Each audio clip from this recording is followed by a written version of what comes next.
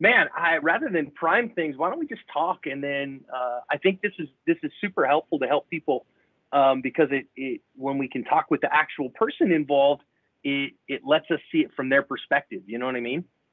Yeah, I totally understand. Yeah, man. So okay, so you're gonna have to forgive me for this, but you pronounce your first name Saleh? Saleh. Saleh. Okay. So Saleh, tell me, man. Thank you first of all for coming on the channel, and tell me about you, bro. Well, number one, before I tell you about me, I I want to tell you how much I admire your channel because it really helped me a lot.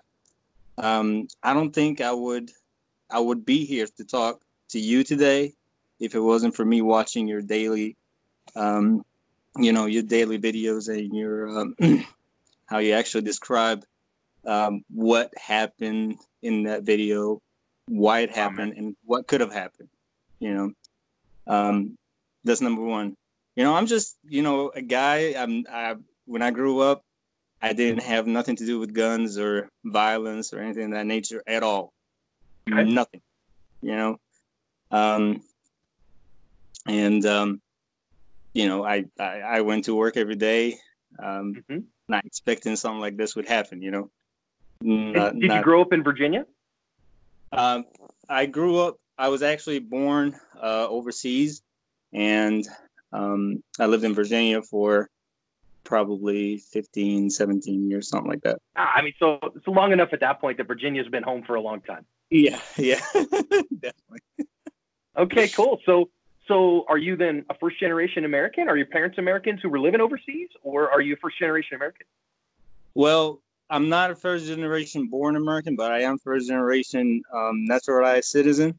My son is a first generation American on both sides. Oh, very cool, man. That's awesome. Congratulations. So where's your background from? Do you mind me asking? Egypt.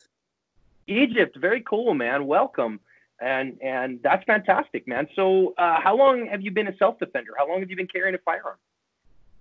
Not long, not long ago. I started being a manager for Metro by T-Mobile, and then after a few incidents and stuff like that, I felt the need to, to try to protect myself, and I I applied for my carry license, and I only had it for probably 2 years, not even that long, you know. Okay. Um, but I first, started playing around with guns a little bit, in my backyard. I live in the country. Friends tried to teach me how to shoot. I didn't know how to shoot. I didn't know how to hold a gun. I didn't know nothing 2 years ago. Right. You know? Wow. Yeah. Okay. Yeah. I didn't even know how a gun works. I just knew that I should not be nowhere near a gun. Okay. But a couple years ago, you went and decided to get your Virginia license to carry. Yeah. Yep. And I bought my first weapon. And it's I'm so glad that I bought it. When I wanted to buy it, they offered me a bunch of weapons, and as soon as I held that weapon in my hand, I was like, "This is the one." It's a Smith and Wesson Shield, M&P Shield. Okay. The minute that I held it in my hand, I'm like, "That's the one." All right. I know people are going to ask if it was a shield in 9mm or 40. 9. 9mm. Okay. Can you tell me what ammo you were loaded in it? Yes, it was Federal Ammo 150 grain hollow point The self-defender. micro HSTs? Yes. The 150 grain micro HSTs. Because I noticed I think you only hit him with one, but boy, that one definitely made him reconsider his life choices. We'll talk about it in a minute. Oh yeah. And I'm okay, so you're glad. carrying strong sight on your hip. Yep. And what holster were you carrying in? Actually, it's not a brand that is known because remember, I don't know too much. I'm not too involved in weapons and holsters and stuff like that.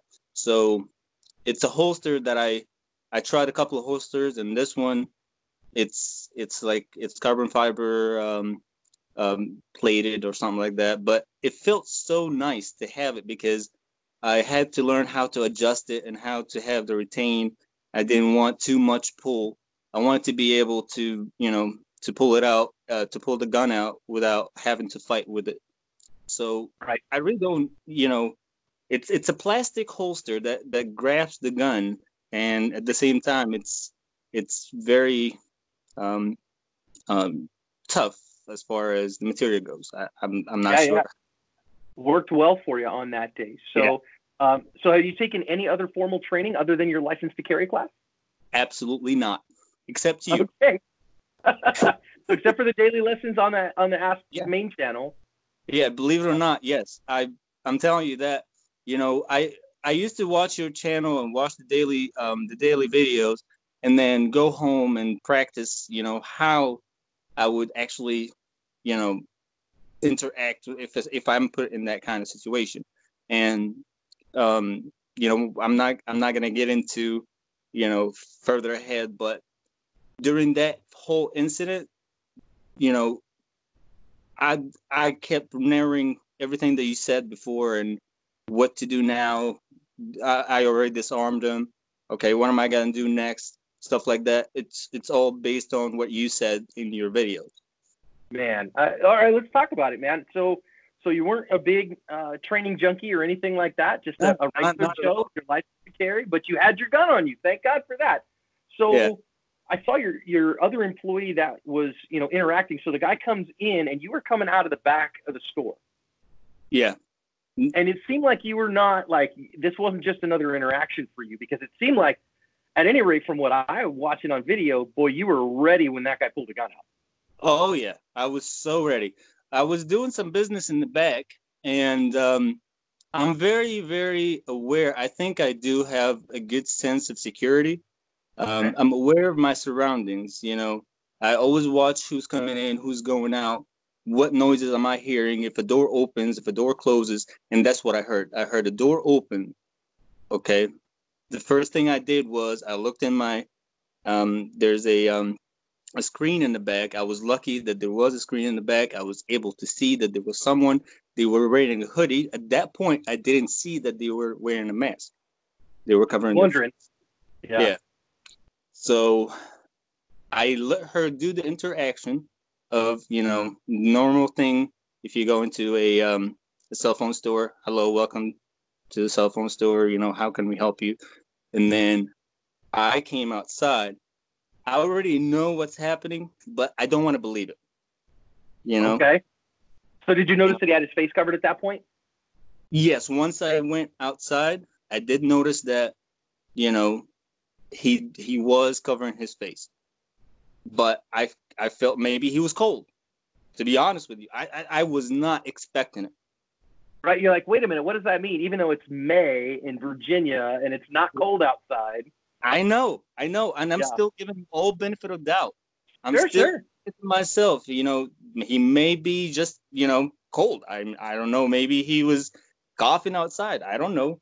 So I asked him specifically, remove your hoodie. And I already started to put my hand on the weapon. Yeah.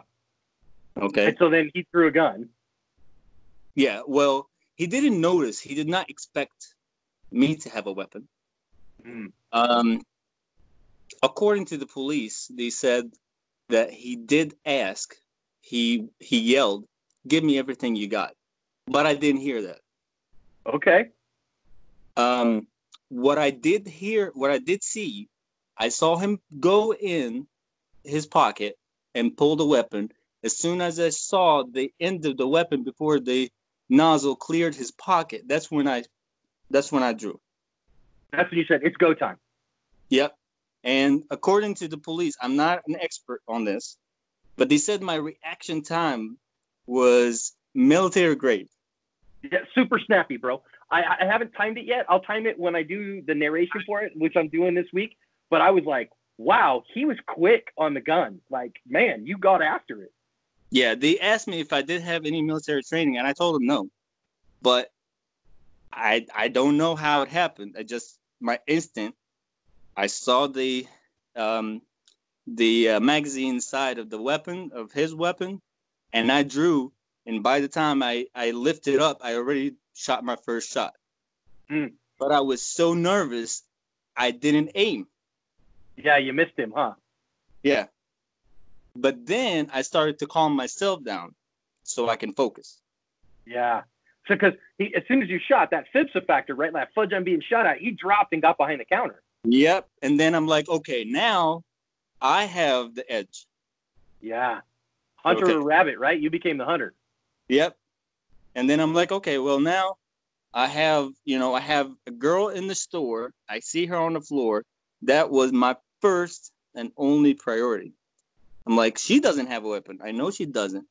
Okay, now she's depending on me to make sure that she stays alive. Now, the whole situation and the reason why I wasn't focused, it just happened to be May 7th, sorry, May 6th. I think that happened on May 6th. Was the first day of the most holy month for Muslims, which is Ramadan. Okay. Yeah, so it was the first day of Ramadan, so you're fasting. I was fasting. And not only that, I didn't sleep for I think 36 hours because I had to wake up in the middle of the night to eat something and then spend time with family and then go to work. So we're not, I knew I wasn't going to sleep until maybe sunset, which is, around 7 o'clock at that time. Yeah. So you're smoked, you're freaking tired, you're hungry, you're thirsty. Because Yep. I know most Muslims I know, they won't drink either during a fast. It's a dry fast, right? No, it's 100% nothing. No drinks. Yeah. I do vape, so I'm lacking the nicotine.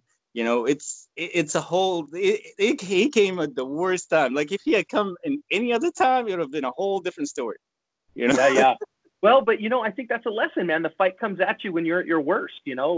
You don't get to be on your best day. It may be on a day where you're sleep deprived and you're fasting and you're distracted and all those things. So given all that adds even more depth to how good you were that day, man. Yeah, it was a crazy situation, but I did. Once I fired the first shot, I heard him fire a shot. Yeah. And then he went down, and then I went up. I'm like, okay, now I have the edge. Let me fire again. But what I didn't realize is that my gun jammed. I was going to ask because it sure looked like you had a malfunction. Yep. So when I went up for the second shot, I had a clear headshot, and the gun did not fire. Wow. Do you know what kind of malfunction it had? Was it? Yes. Tell me about it. Because of how nervous I was, and because of the reason I drew the gun while I was firing. The I can't remember what it's called. The actual case. The case. The casing. Yeah, the casing got stuck. You had a failure to eject. Yep. So I tried to fire, it didn't fire. I knew I had a jam. I jumped back down. I cleared the jam right away, and then I went back up to the to the end of the counter. I fired a shot. By the time I fired the shot, he shot another round. Mm-hmm. He was aiming for my head. All right. So I went back so I kept switching back and forth so he doesn't know where I'm at.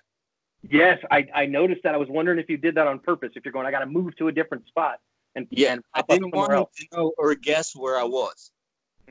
Excellent work, man. Yeah, so it was a couple of times that I came out on one side and then I kept switching. Yes. I knew he was gonna think that I was gonna come out on the other side, so I came out from the same side that I came out the first time. So I kept doing that in order to make sure that he doesn't notice that I am coming out on different sides and he doesn't try to aim for me, So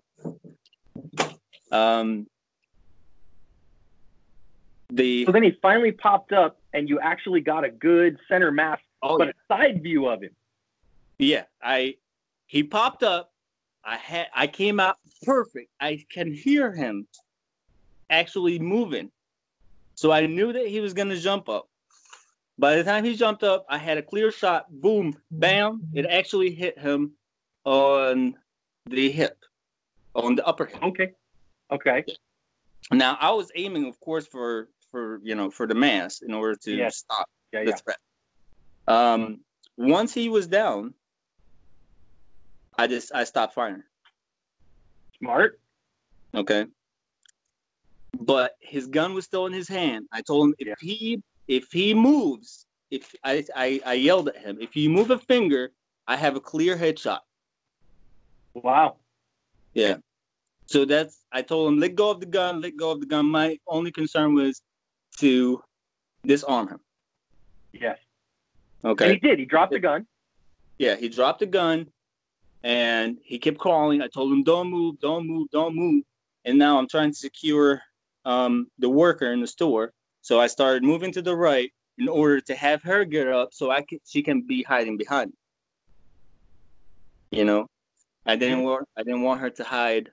I didn't want her to get up and be vulnerable. I didn't know if he had another weapon, if he had an accomplice outside, or anything of that nature. Yeah, for sure. So then he decides to get up and climb, crawl out the door and ran off. Oh yeah, I was shocked. Yeah, I mean, after a while, it's like I see this all the time. The guys, it's painful, it hurts, oh no, I'm down, and then they go, man, I got to get out of here because the pain starts to kind of wear off a little bit, and then they hobble off and go run off. How long did it take the cops to catch him? Oh, he went outside. He ran probably about, I think, 50 feet, and he collapsed. Oh, okay, so not far at all.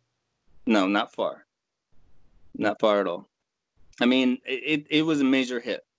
As far as I know, I don't know all the information about his situation, but I do know that he had to stay in the hospital for a very long time. He had to get a lot of treatment. And that he was thankful that he was alive. Yeah, well, he should be.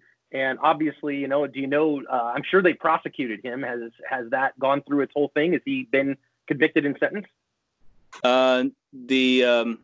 As far as I know, he already made a deal with the district attorney and all of that. So I think it's supposed to be, finalized in the last day of March or something, the last week of March. Okay, so he'll go and plead guilty and get his sentence and all that stuff in March. Yep. Now, the only other thing that really was a tough situation in that whole thing is that my wife was 8 months pregnant. Wow. So, I mean, obviously, you're going, man, I got to get home for my baby and my wife here. Yeah. She was 8 months pregnant. If I didn't make it out of that situation, I would have never seen him. Wow. Well, and I think you did a really good job too, watching the aftermath. You didn't go and immediately chase him. No. You went and secured the firearm, which I think was great. And I say that all the time. Get that gun and secure it, so then that way it's out of the way. And you also consoled your coworker. She was obviously really having a hard time. Once that threat was over, you spent some time with her. Then you guys get on the phone with 911. Now, eventually, you did go out there and leave the store a little bit. Was there a particular reason you chose that? Yes. And that is due to what you also said in your videos. Now, I didn't want to go after him. He was gone out of the store. The threat is over. I don't care about it. Okay. But I secured the firearm. I had her go in the back. I secured the store. And I had her call 911. Everything is good. So I'm in a good, good situation here. Everything is good in my store. Everything is secured. I'm good. Yep. I checked myself. I'm not, bleeding. She's good. Cool. The store next door to us, he's a really cool guy, and I work with him a lot. So I went next door. I told him, this just happened. I want you to shut your door. Do not allow any customers in. Because I didn't know what was going to happen next. Okay, right, sure. Yeah. Then I wanted to make sure he didn't have an accomplice, because most of the time, situations like that, he is going to have an accomplice. So now I want to make sure everybody else outside is secure. So I looked to my left. I saw a tow truck driver. I told him, "Are you okay?" He said, "Yes, I heard what happened. I already called 911. I said, "Thank you." He said, "Well, he ran down the street. He's standing right there. He's actually down the street. I can see him. I can see him down there, and I can see people going, trying to help him out and, trying to reach for him. And I'm, the first thing is, guys, this guy just shot at the store, and he was involved in an armed robbery. Get away from him. You don't know what Yeah, get off that guy. Yeah, I was yelling at them, move away from him, move away from him, move away from him.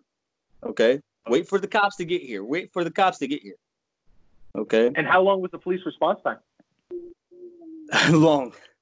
Long. It took them probably 12 to 14 minutes. 12 to 14 minutes after a shots fired, man down call. Yes. So you're standing there for 12 to 14 minutes after, listen, there's a man, there's a perp that's bleeding to death over here. Yes. And I'm not going to touch him, but I got a gun out on this guy. 12 minutes? Yes. Yes, wow. I'm not even exaggerating. And then when they showed up, I was standing outside. I wanted to make sure, you know, everything's secure. I'm still in shock, you know, the whole situation. So I saw the cop, stopped by him first. So I told the girl to wait outside. Don't come in the store. So now the cops are here, so she's safe. I told her, wait outside. When the cops come in, let them know that I'm not armed and my firearm is in my holster. It's in the corner of the store, and I laid down on the floor, face first, like airplane. Okay. Yeah, because I knew that they were going to come in hot. Well, I mean, they want to secure the scene, right? Obviously, they don't want to get shot either. Yeah. And what kind of reception did you get from responding officers? It was awesome. It was, you know, it was crazy. It was awesome. It was unexpected. They walked in. They were definitely hot, guns drawn, obviously. I had my Metro shirt, you know, like you seen on the video, and they asked me, "Who are you?" I said, "I'm the manager." He said, "Did you shoot that guy?" I said, "Yes." They said, "Well, get up." They got me a seat. They had me sit down. I don't remember if it was an officer came in. I don't know what his rank is, but he said, "Did this just happen?" He said, "Well, good job. You did good." You know, he said, is that his gun in the holster? I said, "No, that's my gun." He said, "Okay." I said, "Well, his gun is behind the counter." He said, "Wow, you disarmed him?" I said, "Yes, I disarmed him and I kept the gun." So they were shocked. But the funny part is that I knew I heard at least 2 shots. But there was no magazine in the weapon. Okay. And not only that, but obviously, you know, the Norfolk Police Department, they kept my weapon and they kept his weapon to do forensics on it and all of that. They asked me how many shots did I think I fired. Because after this whole situation happened, when I went outside, I popped my clip and I counted how many bullets did I have in it. Okay, so I knew that I fired 5 shots. Okay. Because I didn't know how many I fired, so I wanted to make sure how many did I actually fire. So how many do I have left or whatever? Yeah. So I told him 5. He said, "Well, how many do you think he fired?" I said 2, but he didn't have a magazine, so I'm guessing that he only had 1 in the chamber. He said, "Well, he actually fired 6. Yeah. So he fired 6. He fired 6 rounds, and he took the magazine with him. Oh, wow. Yep. Okay. Wow, craziness. So he fired 6 and you fired 5? Yep. Wow, man. Well, you did a great job, man. So how long did they return your firearm to you? I kept calling them every single day, literally, until they got tired of me. And they handed me the weapon 6 months later. Geez, 6 months later. Okay, well, I mean, I get it, right? It's part of a criminal investigation and all that stuff. Man, come on, give me my gun. So did you go without for that time, or did you just go buy a new one? No. After that happened, and they released me from the Special Operations Unit, I went home. Obviously, I couldn't sleep.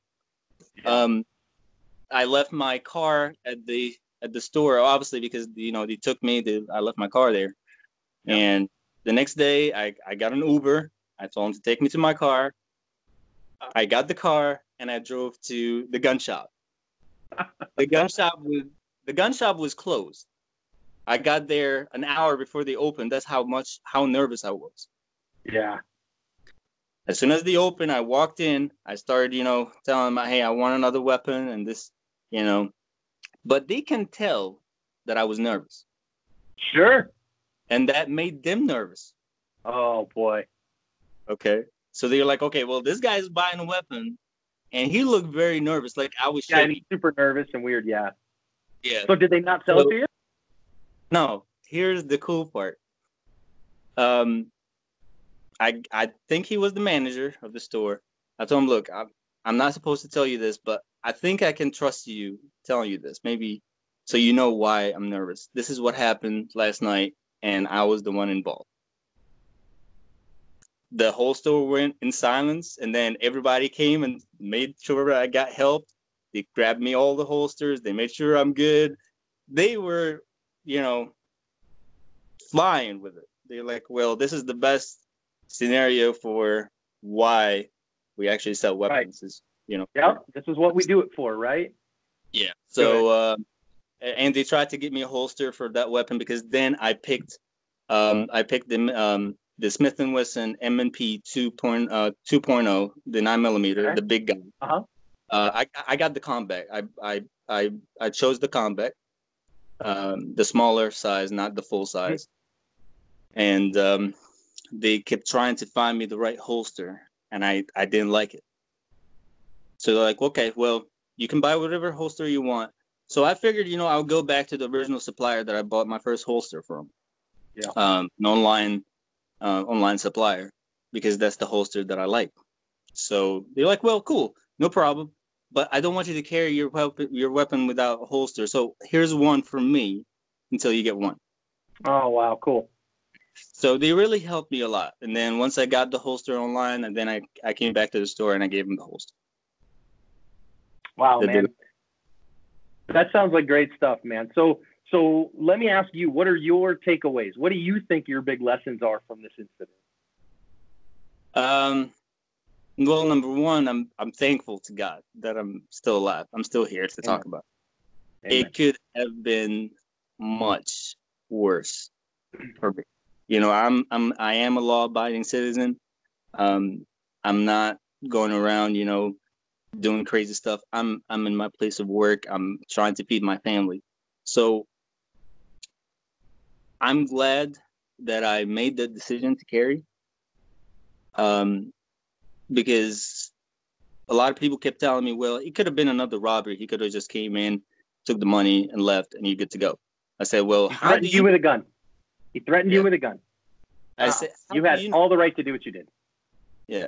I mean, maybe if I didn't have a gun, maybe he could have shot me, and I would have been another victim, Yeah. Yep. You did you had the skills to do it. So I'm glad you were carrying. Yeah. Then of course I couldn't. I was then paranoid. It took me a while to relax. It really changed my life. This incident really changed my life. Yeah, the emotional toll and the social toll and those things. It's a big deal, man. Yeah, it's not a really easy. It's not like you see it on TV or you see it in your videos. Really, honestly, it's a lot more emotional, a lot more stuff involved, and I just shot somebody. Yeah. Well, and you got to go relive it again because the police want you to talk about it, and they want you to talk about it again, and they want you to talk about it again, and then you got to go get a new gun, and it goes through your mind, and you walk through to work the next time, and you think that's where he was, and so the emotional toll is pretty significant, man. It is. It is. I was very paranoid for a while after that, and then I started to cool down now. Everything is cool. I don't I still carry, of course, and but I try to be aware more of my surroundings. I don't feel like I'm in my position now where I work. I don't feel like I'm targeted like I was targeted in the cell phone business, of course. I've seen a lot of armed robberies at Metro's PCS stores. A lot of them. Yes. And I wanted to make sure that I'm not another name that's going to be in the paper that that somebody is dead. So I'm happy. I really I don't even know. Like, it's something that you don't think about until it actually happens, and then once it happens, you don't even know what to think. Yeah. Um, Have but you I thought am more glad about taking some more classes? I did. I did think, and I want to take classes to actually better my aim.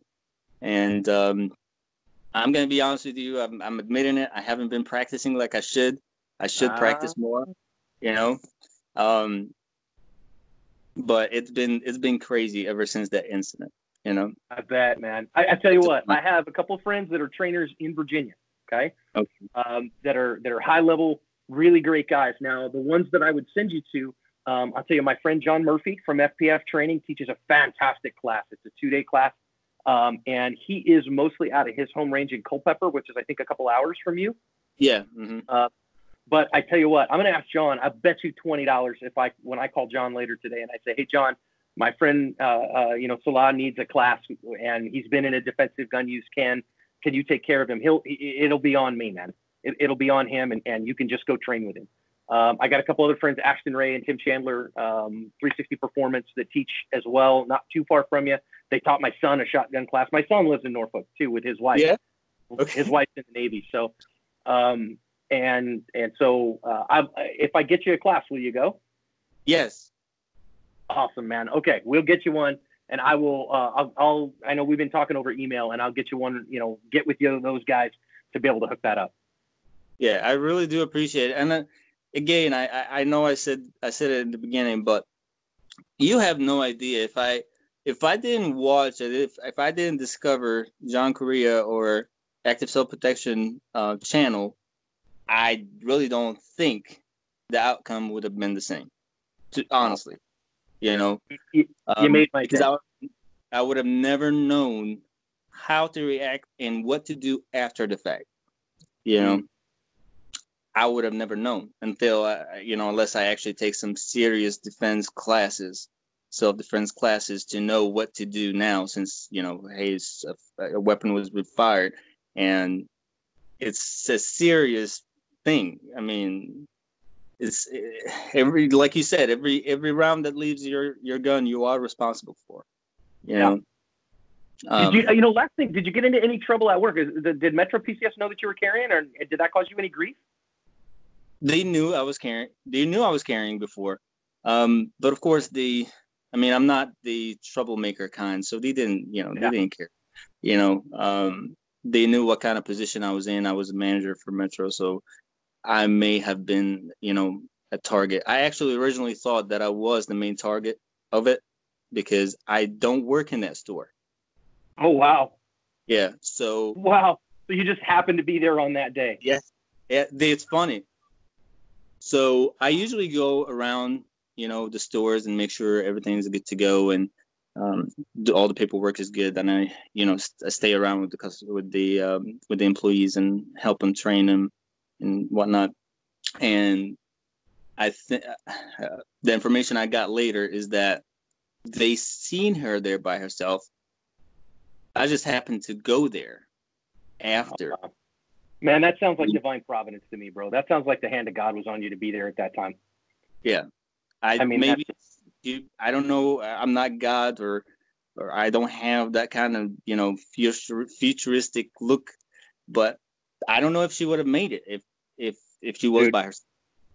Well, and I appreciate your encouragement, Saleh. I mean, saying, hey, that the lessons made it different for you and helped you on that day are huge. Let me say, I didn't save your life, man. You saved your life. You did everything that needed to do. The fact that we at Active Self Protection were able to help you, dude, you made my day and gave me great encouragement. So thank you for that. It means a lot, and it reminds me that what we do actually saves lives.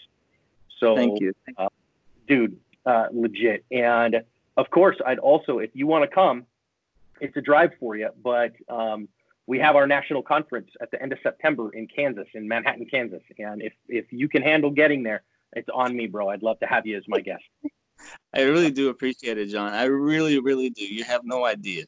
Now, with a little baby at home, might be kind of hard to get away for the weekend. I get it. Yeah, sometimes. But my wife has been very, very supportive of the situation. We didn't even tell her about this. That when that happened, she didn't know until I got home.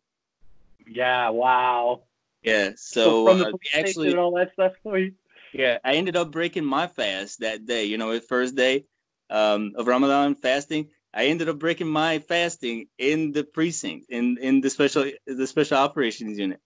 So it was just crazy, you know. Wow. Wow. Well, my friend, thank you so much for spending the time. I think you did a great job. I think, you said, okay, so I got the gun out fast and that first shot I didn't aim. And so you got Fibsa, you missed him. Of course, that first hit is what counts. And it's when you hit him that everything changed, right? Yeah. But I think you did a really excellent job of moving where you were and not popping up in the same place. And I think that really probably saved your life. If you'd have popped up in the same place twice, I think that very likely chance that the outcome could have been different.